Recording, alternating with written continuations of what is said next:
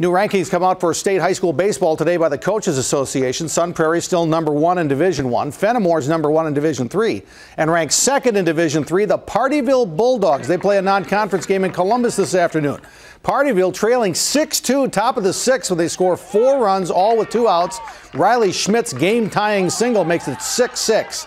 Then at the bottom of the sixth, Cardinals load the bases. Wyatt Brockle comes through with a base hit, 2-run score, and that wins it. Final score is Columbus 8 and Pardeeville 6. Prep Mania game of the week tomorrow afternoon. Girls softball from Old Brick Park, Middleton at La Follette. 4:30 tomorrow, live on channel3000.com.